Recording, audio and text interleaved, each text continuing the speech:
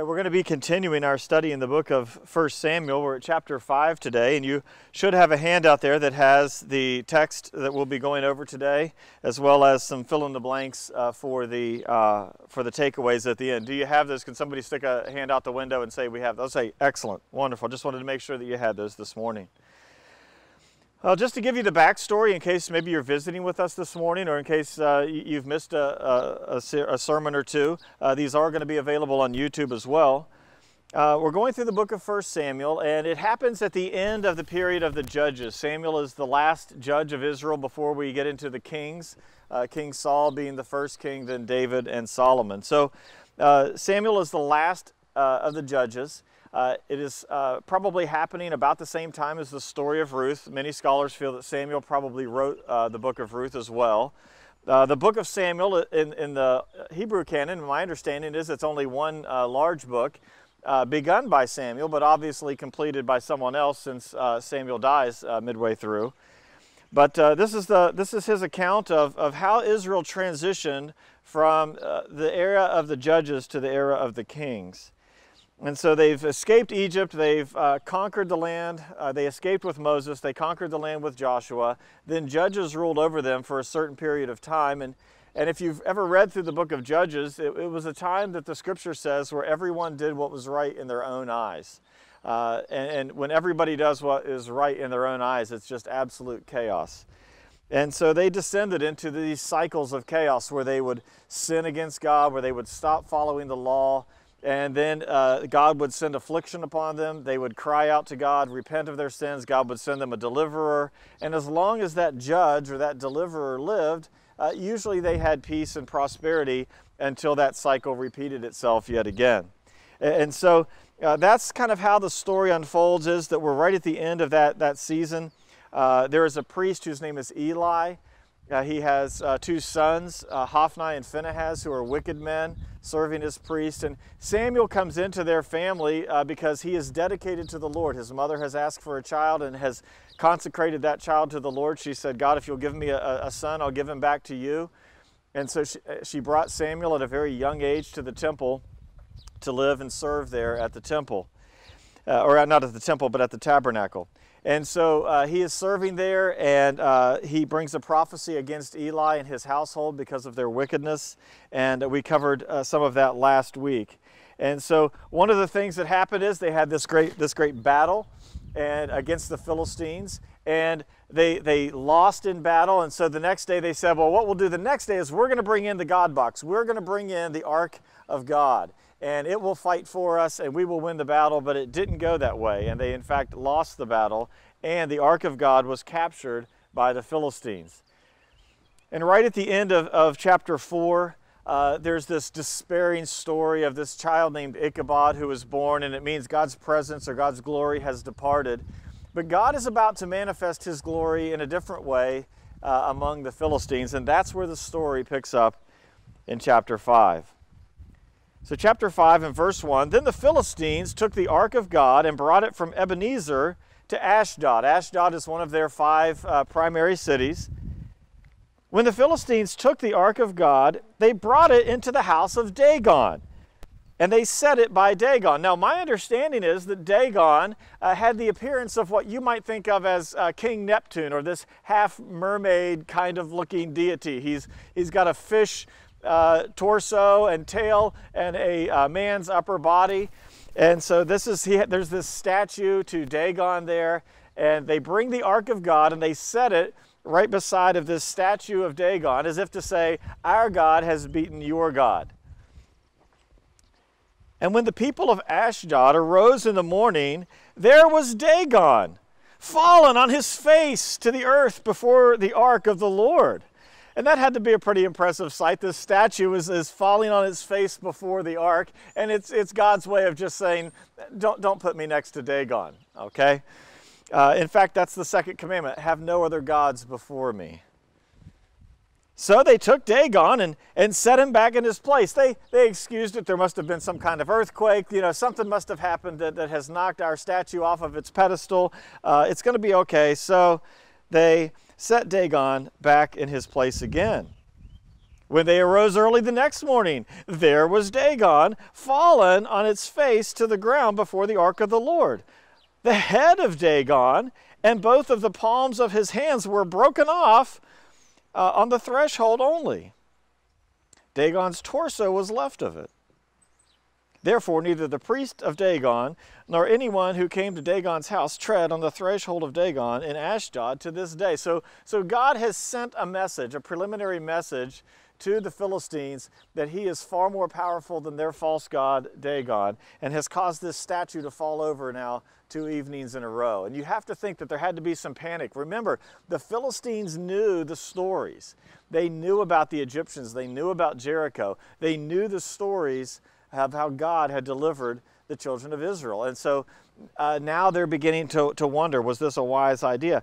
And look at verse 6, and it says, "But the hand of the Lord was heavy on the people of Ashdod, and he ravaged them and struck them with tumors, both Ashdod and its territory. And when the men of Ashdod saw how it was, they said, 'The ark of the God of Israel must not remain with us, for his hand is harsh toward us and Dagon our God.'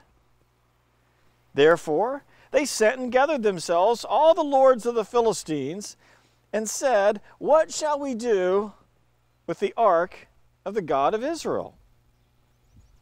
And they answered, 'Let the ark of God be carried away to Gath.'" This is one of the other 5 primary cities. And maybe they didn't have a temple to Dagon there, and they thought they needed to put some distance between their God and the God of Israel. So they carried the ark of God of Israel away. And so it was, after they had carried it, that the hand of the Lord was against the city, with very great destruction. And he struck the men of the city, both small and great, and tumors broke out on them. Therefore they sent the ark of God to Ekron, then the next city. And so it was, when the ark of God came to Ekron, that the Ekronites cried out, saying, "They have brought the ark of the God of Israel to us to kill us and our people." So they sent and gathered all the lords of the Philistines and said, "Send away the ark of God of Israel and let it go back to its own place, so that it does not kill us and our people." For there was a deadly destruction throughout all the city, for the hand of God was very heavy there. And the men who did not die were stricken with tumors, and the cry of the city went up to heaven. Well, that's a strange story, isn't it? It's kind of a fun story. I've thought that the Philistines must be rednecks, because whenever their idol fell, they all said, "Daggone it." I got a few laughs. I could actually hear a few. That was my dad joke for the day. Daggone it. That's where it came from, was the Philistines. Well, what's the takeaway from this amazing account? The first is this, and it's a serious one. There is an incompatibility between light and darkness. They can't, as the bumper sticker says, coexist. Light and darkness can't exist together. They're incompatible. The scripture says that light came into the world and the darkness comprehended it not. They're at war with each other, light versus darkness, good versus evil, God versus Satan. There is an incompatibility here. We can't dwell in the shadow, in other words. We can't find some place in the middle and say, well, I kind of want to be in the light, but I also kind of want to be in the dark. I kind of want to be in both places. This is one of the recurring messages throughout the Old Testament. If you're going to follow God, you're going to follow him all the way. Remember that the children of Israel had signed up for this covenant. They had the opportunity to refuse. God set before them the covenant in Deuteronomy, and they said, yes, we will do it, we'll obey it. They reaffirmed it under Joshua. We're going to obey this covenant. We'll take all the curses, we'll take all the blessings. Of course, I think they were thinking mostly of the blessings, not the curses, but both blessings and curses accompanied this covenant that they made with God. But yet, in practice, they didn't really want to just serve God. They kind of wanted a foot in both camps. They wanted to have this worship of God. They wanted to bring the God box in when it was time for a battle, and they wanted God to fight their battles for them. But they still also wanted to have some of the pagan deities just in case God didn't do their will. They wanted to make sure they still had some of the local pagan deities like Baal and Asherah and some of these other ones, just in case. And God was drawing a line here, and he's saying, I'm not gonna have Dagon here in front of me. And he puts Dagon down on his face. You shall have no other gods before me. There is an incompatibility between light and darkness. Secondly, it was the affliction that brought about desperation to find a remedy. Affliction brought about desperation to find a remedy. They got a council together. You can just imagine all these warlords of the Philistines all sitting in one room, and they said, well, we'll just send it to the next city. And then they sent it to the next city, and tragedy happened. And then they were doing everything they could to fix the problem, and finally they just said, we got to get this thing out of here. They were desperate because of the situation they found them in, and they were under all of this affliction. Sometimes God permits and allows affliction. There is an affliction of sin in our world and the curse of sin. Ultimately, the reason bad things happen is because of sin in this world. God created the world good. At the end of each day of creation, he said, it's good, it's good, it's good. And then after mankind sins, we get into all this destruction and mess and chaos and death and disease, and this curse of sin comes on the world. And that curse of sin, that affliction is meant to drive us to seek a remedy. But what does mankind do most of the time? We seek to find ways to avoid the affliction without running to God's remedy. Consider the words of Ephesians chapter 5.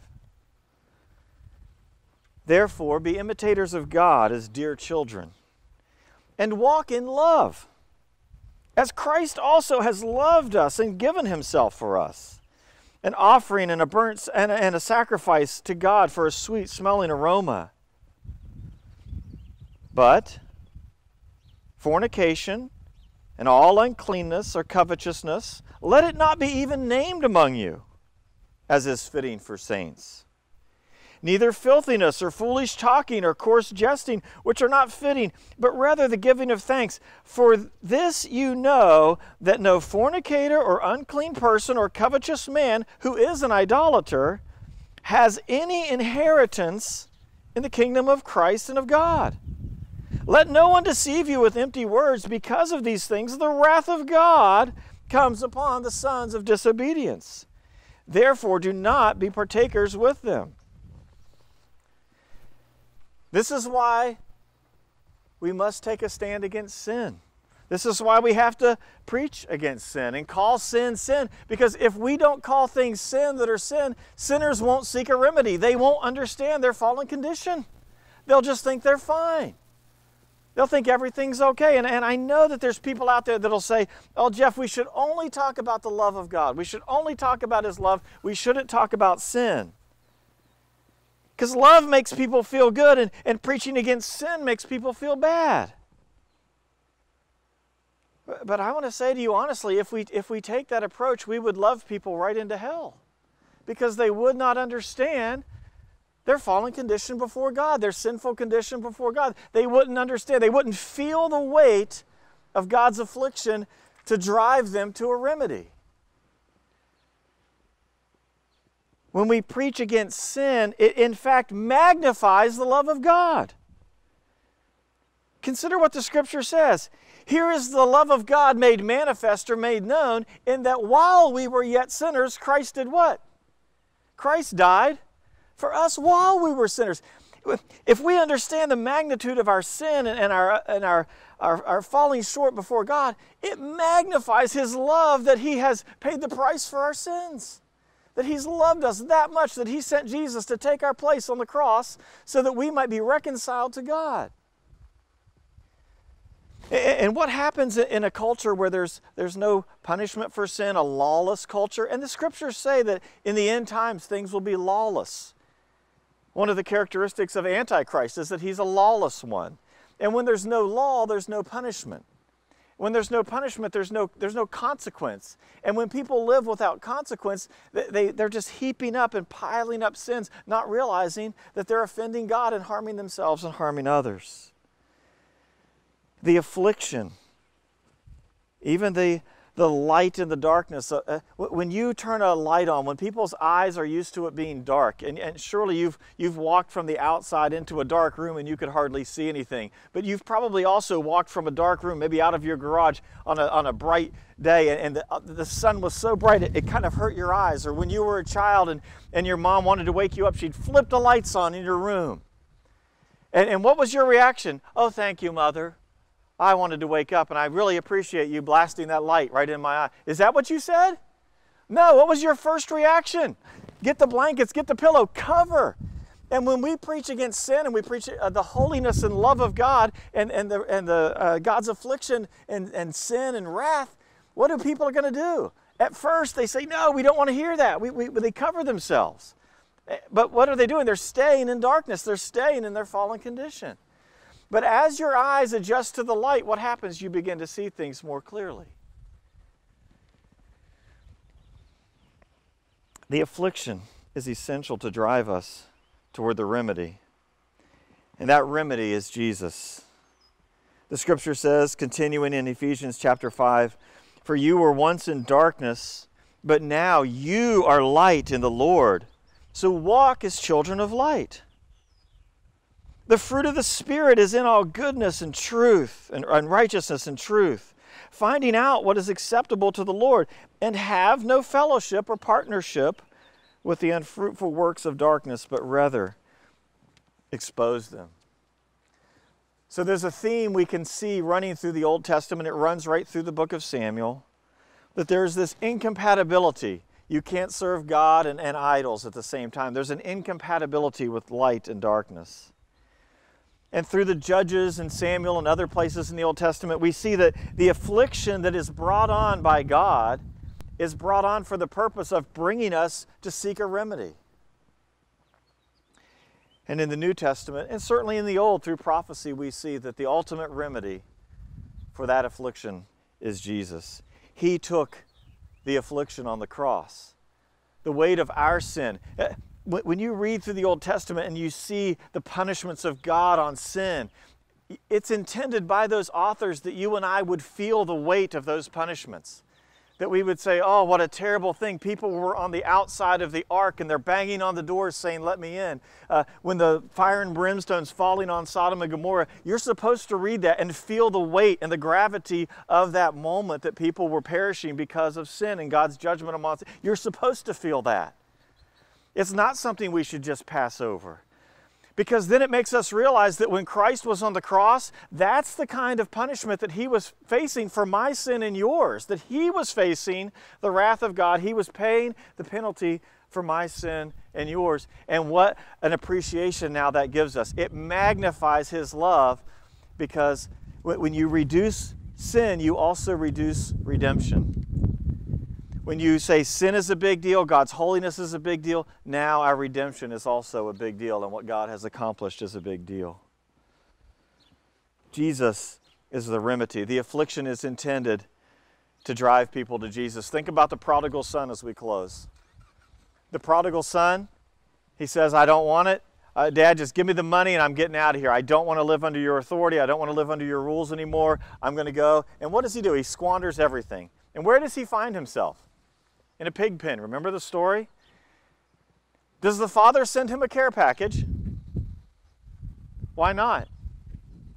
Because the father knows he's got to feel the weight of his decisions. He's got to feel the weight of this. And eventually what happens? He's in the pig pen and he comes to his senses and he says, even the servants in my father's house have a better deal than this. And he experiences repentance.